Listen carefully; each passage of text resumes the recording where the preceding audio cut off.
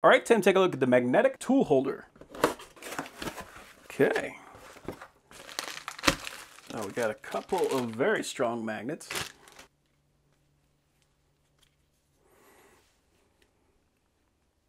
There we go.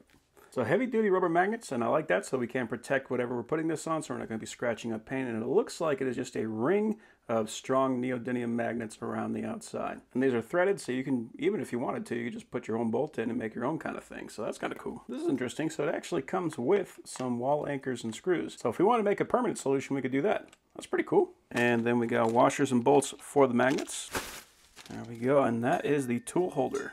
So it is pre-drilled on the side, so we can put various screwdrivers or whatnots on the edge. And then we got these nice slots for putting our drills and tools. And it is also drilled on the left side as well. That's pretty cool. There's a bend right on the end.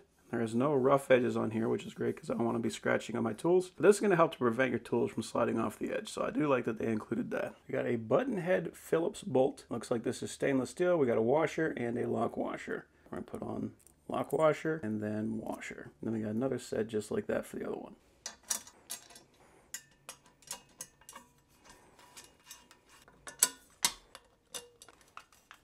It's a nice, easy assembly. Go see how well it works.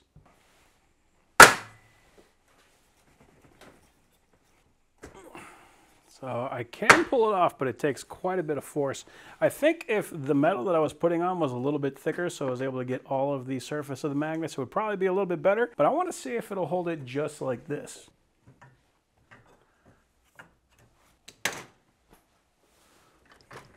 Oh yeah, no problem.